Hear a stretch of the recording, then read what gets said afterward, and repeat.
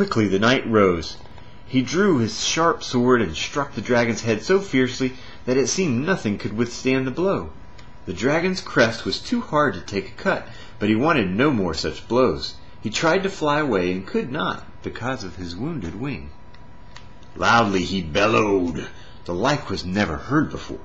And from his body, like a wide devouring oven, sent a flame of fire that scorched the knight's face and heated his armor red hot. Faint, weary, sore, burning with heat and wounds, the knight fell to the ground, ready to die, and the dragon clapped his iron wings in victory, while the lady, watching from afar, fell to her knees. She thought that her champion had lost the battle.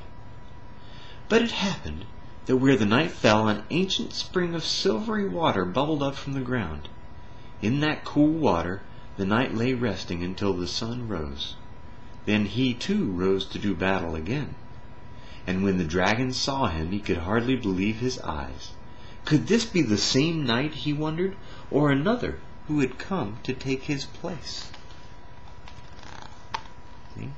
There's St. George, and there's the spring that bubbled up from the ground to cool his red-hot armor and help rejuvenate him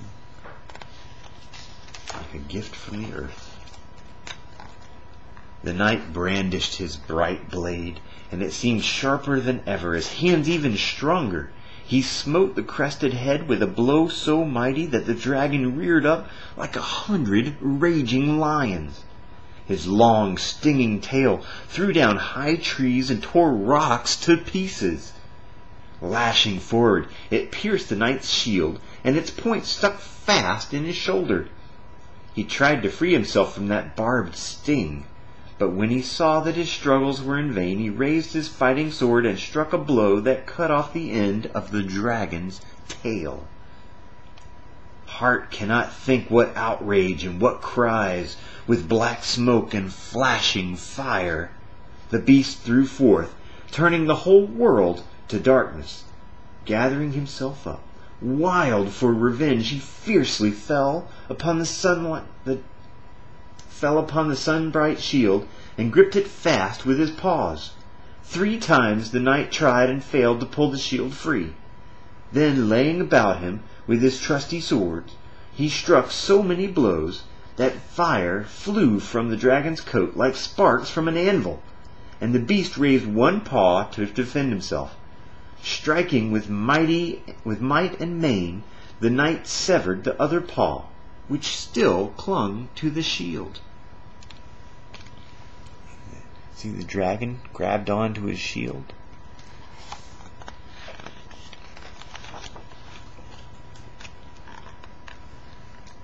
Now, from the furnace inside himself, the dragon threw huge flames that covered all the heavens with smoke and brimstone, so that the knight was forced to retreat to save his body from the scorching fire. Again, weary and wounded, with his long fight, he fell. When gentle Una saw him lying motionless, she trembled with fear and prayed for his safety. But he had fallen beneath a fair apple tree, its spreading branches covered with red fruit, and from that tree dropped a healing dew, that the deadly dragon did not dare to come near. Once more the daylight faded, and night spread over the earth. Under the apple tree the knight slept. It looks like each night the earth is healing St. George. Then dawn chased away the dark. A lark mounted up to the heaven, and up rose the brave knight with all his hurts and wounds healed, ready to fight again. When the dragon saw him, he began to be afraid. Still he rushed upon the knight, mouth gaping wide to swallow him whole. And the knight's bright weapon, taking advantage of that open jaw, ran it through with such strength that the dragon fell dead, breathing his last in smoke and cloud. Like a mountain he fell and lay still. The knight himself trembled to see that fall, and his dear lady did not dare to come near to thank her faithful knight until she saw that the dragon would stir no more.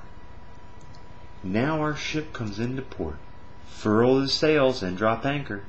Safe from storm, Una is at her journey's end. See, there's the knight, and the dragon is no more. The watchman on the castle wall called out to the king and queen that the dragon was dead. And when the old king saw that it was true, he ordered the castle's great brass gates to be opened, so that the tidings of peace and joy might spread through all the land. Trumpets sounded the news that the great beast had fallen. Then the king and queen came out of the city with all their nobles to meet the Red Cross Knight.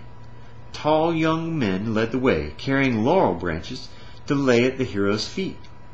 Pretty girls wore wreaths of flowers and made music on tambourines. The children came dancing, laughing, and singing with a crown of flowers for Una. They gazed in wonder at the victorious knight. But when the people saw where the dead dragon lay, they dared not come near to touch him. Some ran away, some pretended not to be afraid. One said the dragon might still be alive. One said he saw fire in its eyes. Another said the eyes were moving. When a foolish child ran forward to touch the dragon's claws, his mother scolded him. "How can I tell?" she said. "Those claws might scratch my son or tear his tender hand."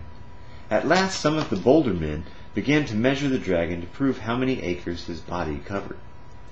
The old king embraced and kissed his daughter. He gave gifts of gold and ivory and 1,000 thanks to the dragon slayer. But the knight told the king never to forget the poor people, and gave the rich gifts to them. Then back to the palace all the people went, still singing, to feast and to hear the story of the knight's adventures with Una. See, there's St. George shaking the king's hand with Princess Una. When the tale ended, the king said, "Never did living man sail through such a sea of deadly dangers.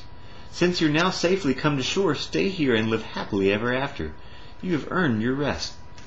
But the brave knight answered, "No, my lord, I have sworn to give knight service to the fairy queen for 6 years.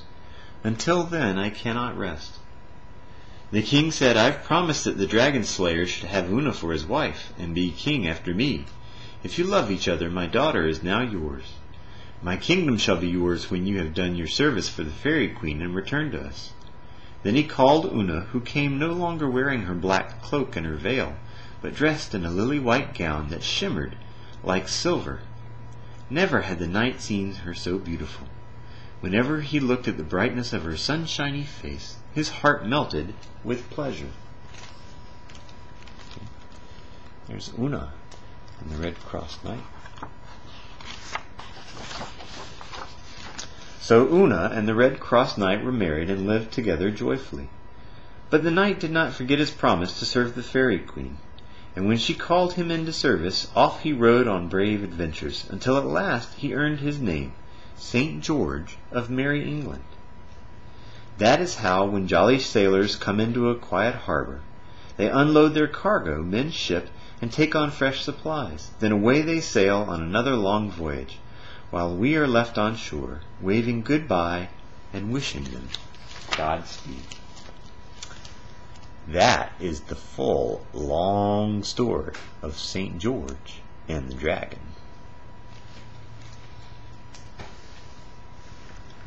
I hope you guys enjoyed it.